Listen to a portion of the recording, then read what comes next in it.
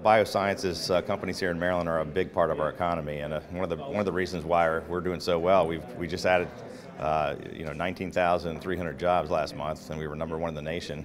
This industry has a lot to do with that, with the growth here in Maryland. What's your message to this industry today?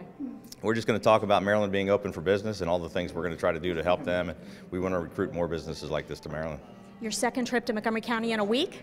How important is this county for the state? It's very important. It's one of our economic drivers, and we're gonna be back several more times in the very near future. We're going to do a couple of all-day sessions in Montgomery County where we do multiple stops all over, and we'll keep you posted.